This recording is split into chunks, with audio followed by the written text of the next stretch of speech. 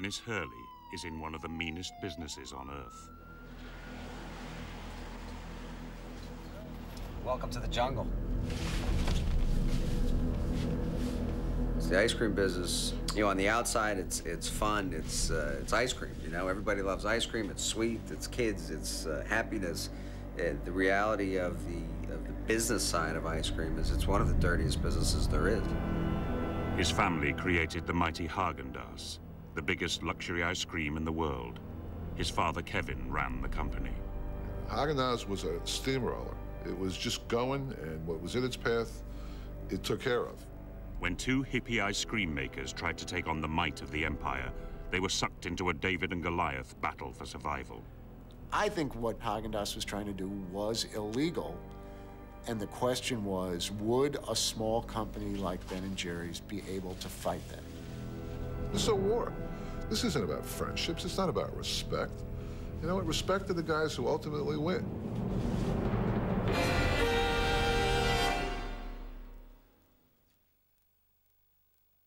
The upstarts met at school 35 years ago in New York.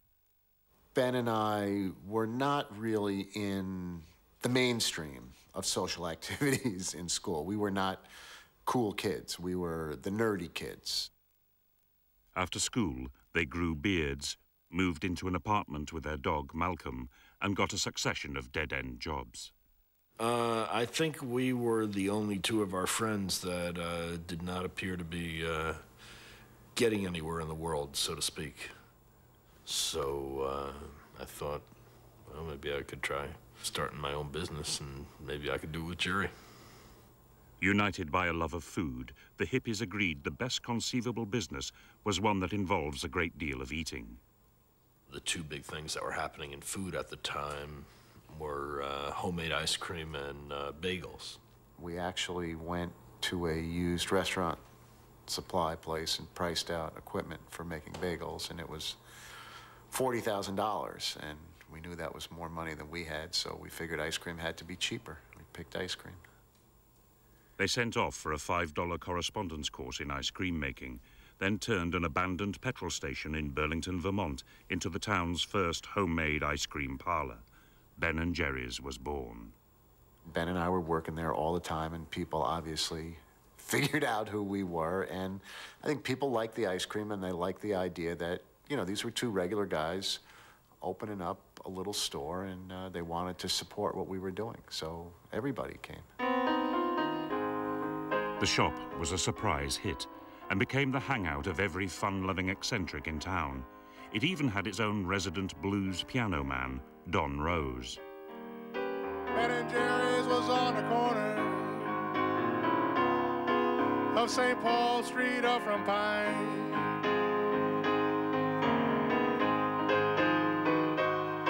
Ben & Jerry's was on the corner of St. Paul Street up from Pine. Oh, it was just the funkiest ice cream shop I ever been in, that's for sure. Ben & Jerry were just, you know, all smiles, and the ice cream was great. The people that worked there were great. You had the smell of the big kettle of hot fudge just smoldering away there behind the counter, and it's just the smells were just enough to put you in heaven. Ben & Jerry made every day one big party. And when the day's all done,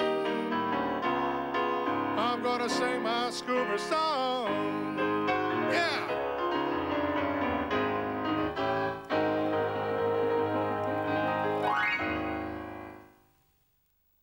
The key was their unique ice cream. In a world of boring old chocolate, coffee, and vanilla, Ben & Jerry made weird flavors with lumps in. Nearly everything they laid their hands on wound up in the ice cream. Yes, look at this. Oh! A giant salami. Didn't make it down. Didn't make the turn.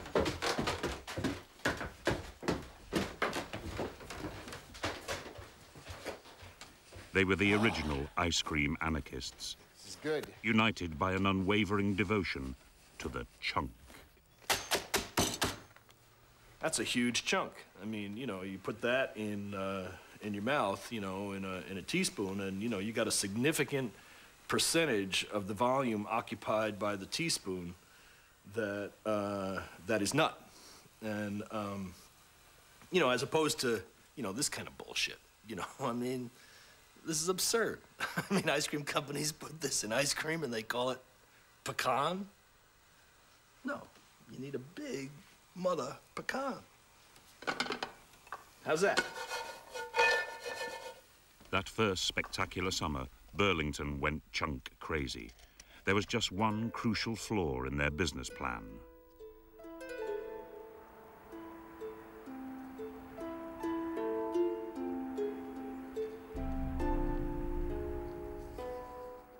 It's damn cold here in Burlington, Vermont, and sure enough, come the winter, nobody was buying our ice cream.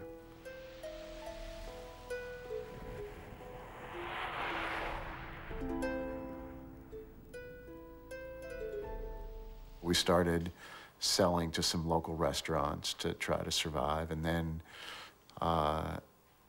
after we bought a truck, it was costing us more money to repair this old truck that we bought than we were making selling ice cream. That was a really rough time. Bankruptcy loomed.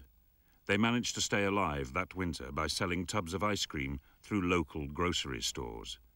But to be a real commercial success, they'd have to start selling outside their home state. All we were thinking about was what we needed to do to keep things going. We had virtually no money. I became the salesperson for the company, and my task was to sell our ice cream to independent ice cream distributors in the neighboring states.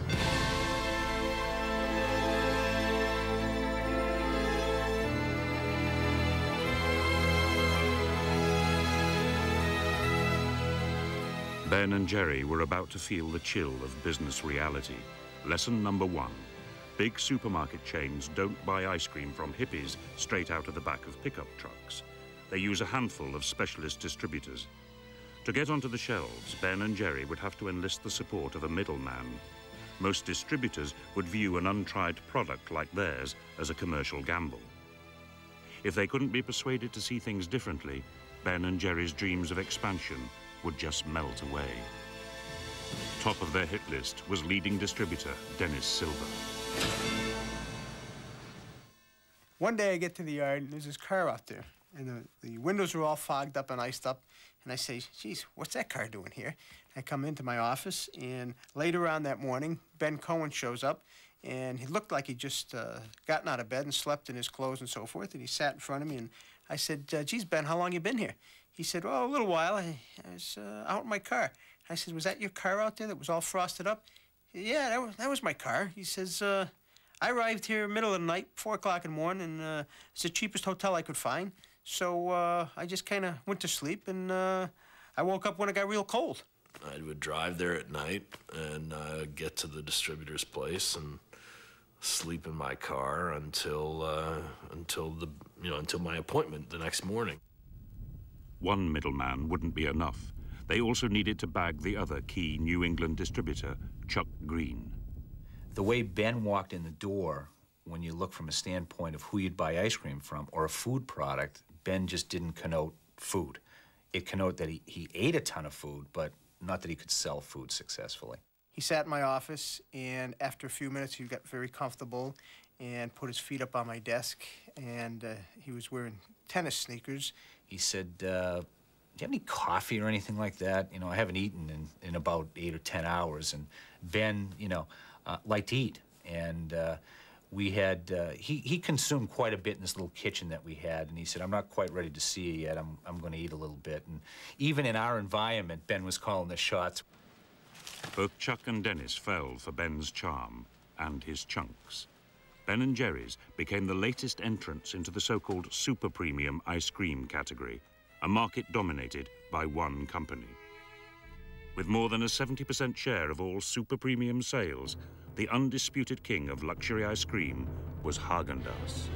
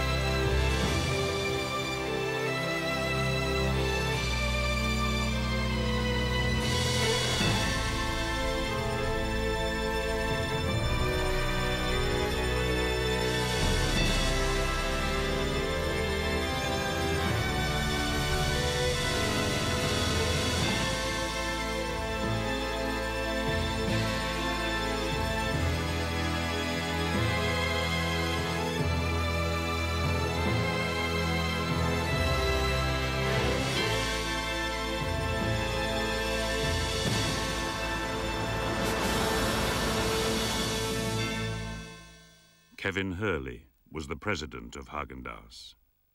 I had a woman tell me that it was better than sex with her husband. I had another woman tell me that she knew how Haagen-Dazs came to the United States, that she had heard that Frank Sinatra brought it to the United States. I mean, you couldn't argue with these people. If you would say to them, look, let me tell you the real story, they wouldn't accept that. Haagen-Dazs was the brainchild of Kevin's father-in-law, Reuben Mattis. In 1959, he created an ice cream in his New York factory that sounded like it came from much further afield. Reuben always used to say, you want someone to notice you? Take a salami and put it under your arm. You know, that was one of his remarks. Be different. He always liked the Danes. He loved the Danish people, you know? He says, and I'm going to put the Danish flag on there. You know, something foreign. He says, if I put something foreign in the ice cream cabinet and people will look at it, they'll say, what's that? And he did. By 1984, Haagen-Dazs had become a subsidiary of Pillsbury, a gigantic food conglomerate that owned a slate of successful companies, including Green Giant and Burger King. Pillsbury at the time was a $4 billion company. It's big. We didn't really talk about billions in those days. By comparison, Ben and Jerry were a tiny blip. But they were now growing outside Vermont and were planning on moving to a new, much larger factory.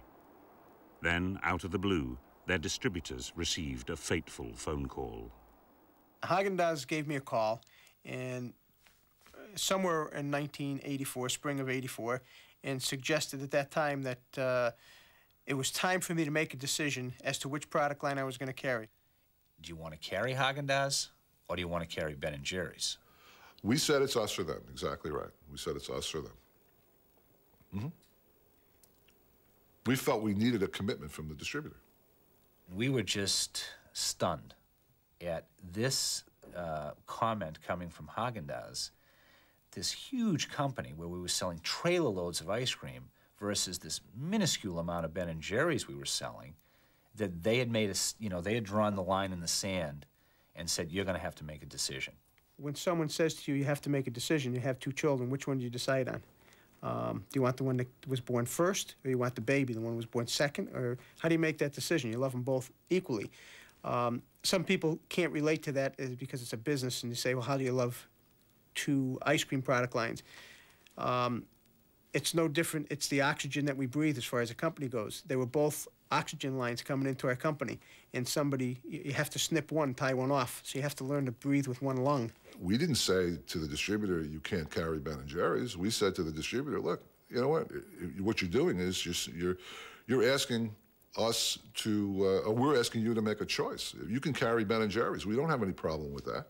We'll restructure our distribution system if need be. If you want to carry Ben & Jerry's, that's up to you. But you can't carry both brands. It was not their distribution network. It was an independent distribution network of independently owned companies that were delivering many brands of ice cream, and for some reason, Haagen-Dazs felt like it was their distributors as opposed to these independent business people. If they were going to say that if a distributor carries Haagen-Dazs, they can't carry Ben & Jerry's. Essentially, there was no distributors that we could sell to get our ice cream to retail stores, and so we'd be out of business. Haagen-Dazs demanded that Chuck and Dennis sign a legal agreement promising they'd stop selling Ben & Jerry's. After working so hard to grow their business, the hippies knew they were on the brink of losing it all. In desperation, they arranged a secret crisis meeting with their distributors at Boston's Logan Airport.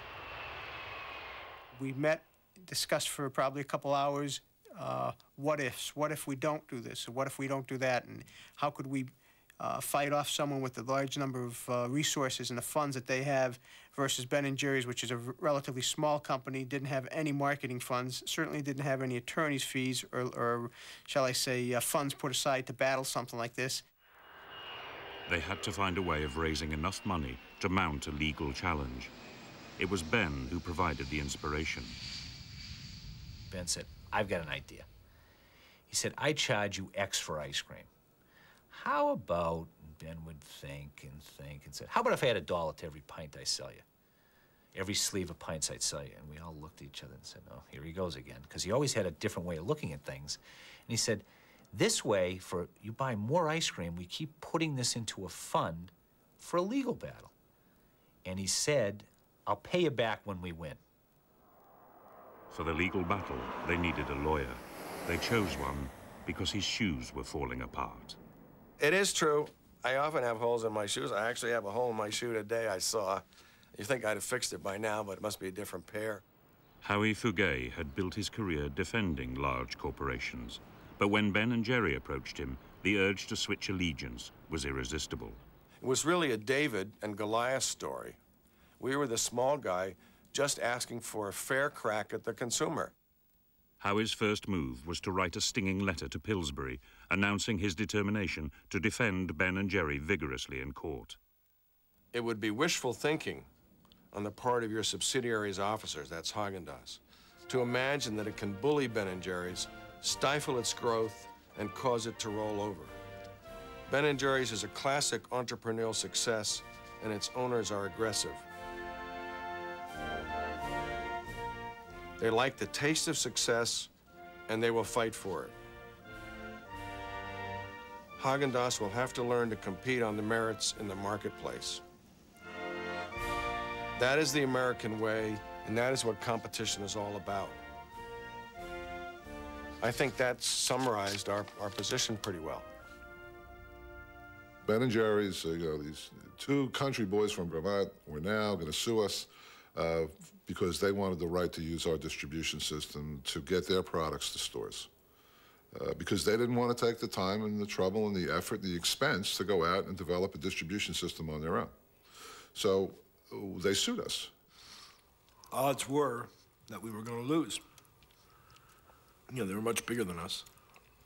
The odds were that they were going to beat us. I mean, usually that's what happens when a big company starts beating up on a little company. The big company wins. Pillsbury's crack in-house legal department boasted 17 lawyers.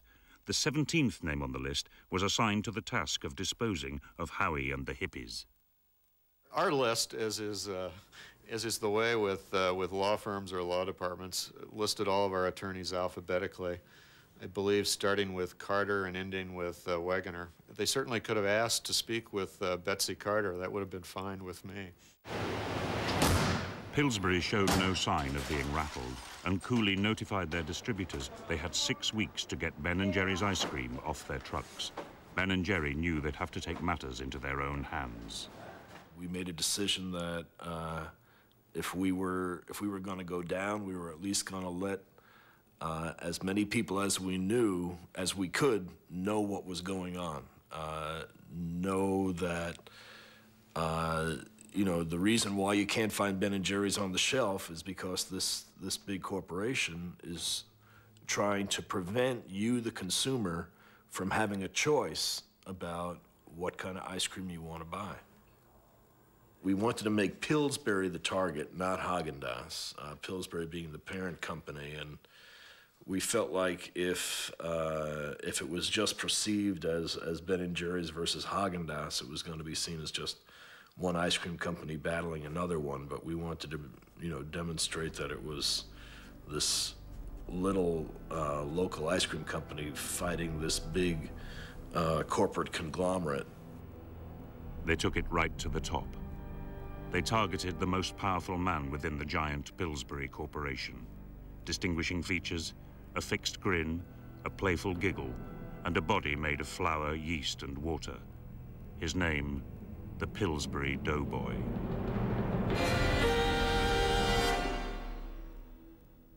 The Doughboy is the company.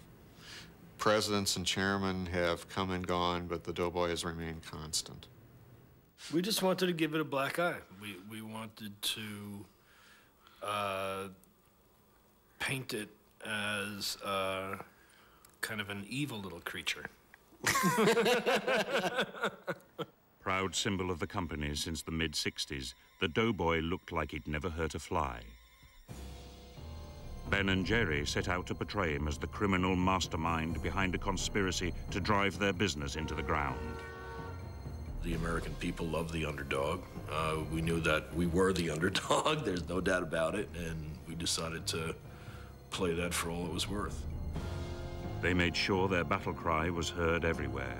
T-shirts, badges, even the backs of buses demanded to know, what's the Doughboy afraid of? They set up a Doughboy telephone hotline.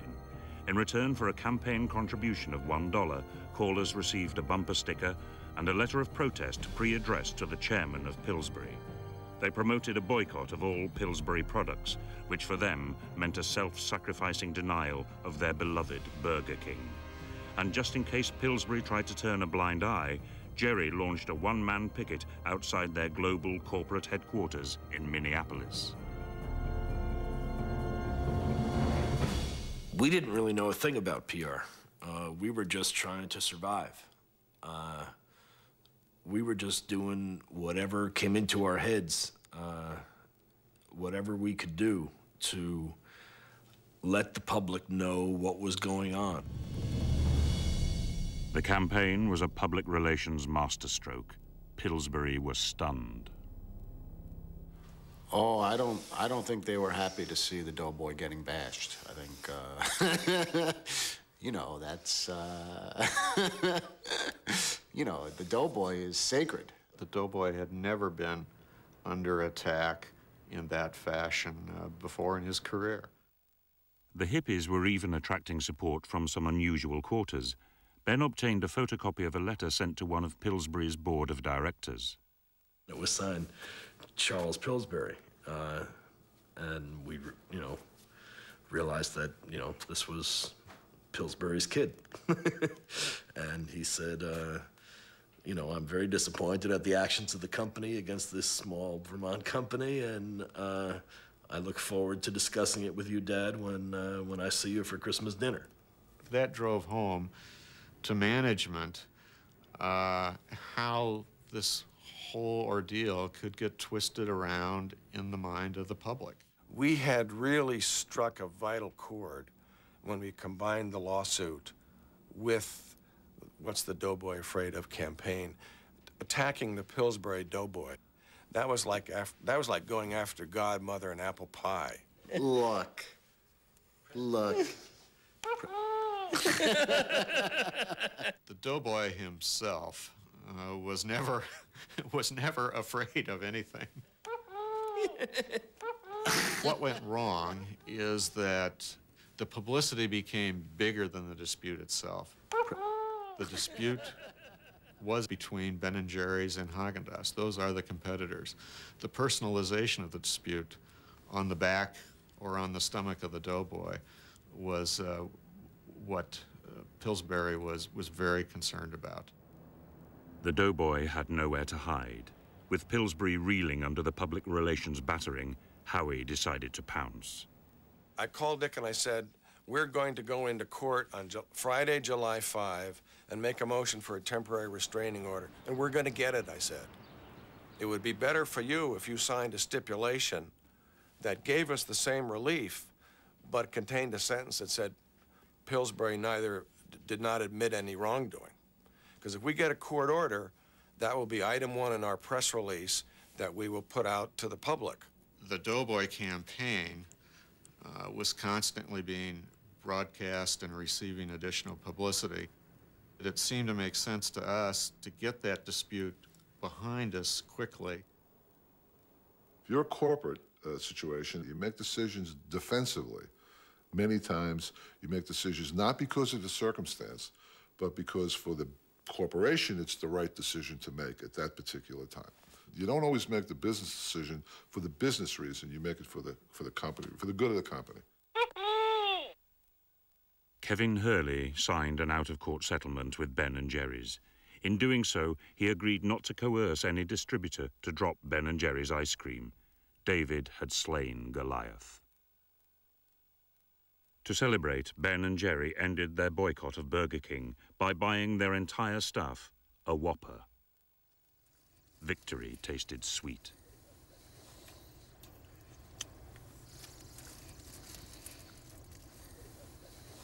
Ah, to sink your teeth into a nice, warm, soft, fluffy roll, and then enter the layer of mayonnaise, you know, what is that mayonnaise like? It's like Slimy. Slimy. And then finally, the climax of the burger. The chew. The burger chew. You know, I'm telling you, you don't appreciate a Whopper until you've been Whopper deprived. It was a relief to win. It was not like, oh, we've conquered the world. It was like, oh, we're going to be able to stay in business and get our ice cream on the shelves. It was, it was a relief. As consumers sought out the ice cream behind the headlines, sales of Ben & Jerry's rocketed. By 1992, they were turning over more than $130 million and had become a serious rival to Haagen-Dazs. The Doughboy had helped turn them into an ice cream superpower. I mean, no one had ever heard of Ben & Jerry's before, and no one would have heard for Ben & Jerry's for years and years. So from a business point of view, it moved us forward so much more, even though that had never been our intent to begin with. Pillsbury, I'd like to thank you for all the help that you gave us by trying to defeat us and put us out of business. Having you guys pick on us ended up to be the best thing that ever could have happened in terms of getting our ice cream on the map. You know, it's nice to be there on the shelf with you. Thanks. But Kevin Hurley was no longer in charge of Haagen-Dazs. By now, the ice cream kingpin had resigned, grown a ponytail, and started his own business. Alongside wife Doris and mother-in-law Rose, he created Mattis's Low Fat, America's newest ice cream company. It's tough to be Goliath and then become David. I think it's a lot easier to go the other way around. If you're David and you become Goliath, you feel good. But if you're once Goliath and you become David, it's a lot tougher. Fronting the business is Kevin's son, Dennis. Together, they're still locking horns with Ben & Jerry. Only this time, the tables have turned. I think Ben & Jerry's is the establishment now, I guess, would be the best way to describe it. You know, they're not the small entrepreneur, we're the small entrepreneur. Dennis is the man. Dennis is the point man for Mattis. He's running the business day to day, on the street. We've given him the killer instinct, and he's got the goals. I mean, he's got a heritage behind him of success.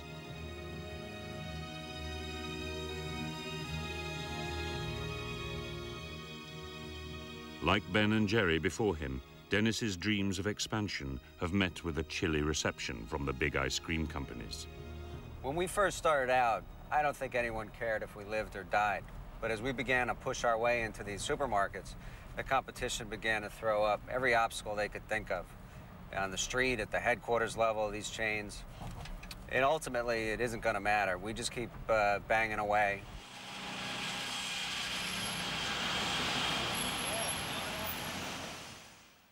Despite their millionaire status, Ben and Jerry clung to their hippie roots and were celebrated as ethics-driven business visionaries. In 1993, they raked in $140 million and chose Great Britain as their first international conquest. The guided tour of their production line became the single biggest tourist attraction in the state of Vermont. And the ice cream that we can't use, we'll save that up until the end of the day. Then we ship that off to Haagen-Dazs, and that's what they sell for their ice cream. Although no longer in the same league as Ben and Jerry's, Mattis's were ready to expand their tiny empire. Now they needed the support of the big distributors to go nationwide. But two familiar adversaries made sure they were in for a nasty surprise. When we started distributing Mattis, one of the first customers that we got was Southland Corporation, which operates 7-Eleven stores nationally in the United States. It was the first customer. I said, one of the first customers we got. Southland said that, you know, we want you in all our stores nationally, but you need to use existing distributors. So we went to visit Dreyer's distributors at their corporate headquarters in California. And we had, I mean, we knew the people there. We had a long relationship with them. And they told us that they had an agreement with Ben & Jerry's. And in that distribution agreement with Ben & Jerry's, which was their right to distribute Ben & Jerry's, Ben & Jerry's had a clause which protected their right to tell Dreyer's what kind of products they could carry. Ben & Jerry's would make the determination as to what was a competing brand. Right. Ben & Jerry's said, no, you can't carry their brand, they're a competing brand. They used exactly the same argument that we used against Ben & Jerry's 10 years earlier, that Ben & Jerry's found distasteful and tried to sue us over. They used exactly the same argument. They said, we need the full and undivided attention of the distributors in order to support our brand. When I called Jerry, that was the argument he gave me. He gave me the argument that they needed the full, undivided attention of their distributor Dreyer's, and that Mattis, in his opinion, was a competitive product, which it wasn't because it was the only low-fat product on the market at the time. We had a customer that wanted the product. Dreyer's told us they were willing to distribute the product. And I said to Jerry, hey, Jerry, you remember back about 12 years ago when you were standing in front of the Pillsbury building with signs saying, what's the doughboy afraid of? Well, tell me, Jerry, what's Ben & Jerry afraid of? What's Ben & Jerry afraid of? Now it was Ben & Jerry's turn to deal with upstarts trying to take a chunk of their business.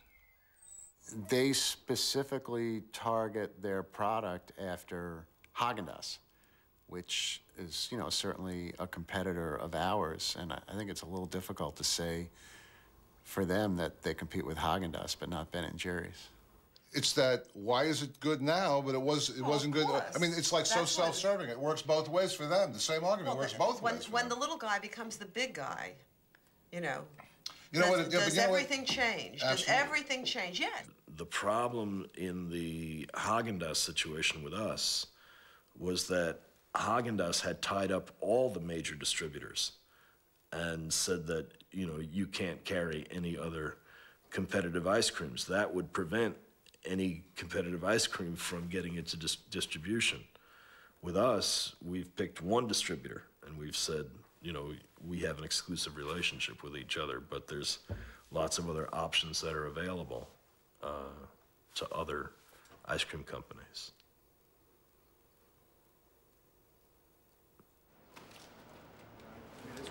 Mattis's know they're in for a long, hard fight, but they say they're here to stay, and they've no intention of letting two millionaire hippies get the better of them. This is a rough and tumble business, and you know, you can't sit around and pout about this stuff. You better do something about it. So, you know, if Ben & Jerry's felt that they weren't given a fair shake, they certainly did something about it, and they've built a very successful ice cream business for themselves. And in our own way, we hope to build another successful ice cream business in Mattis's, and you know, we'll deal with whatever deck we're dealt.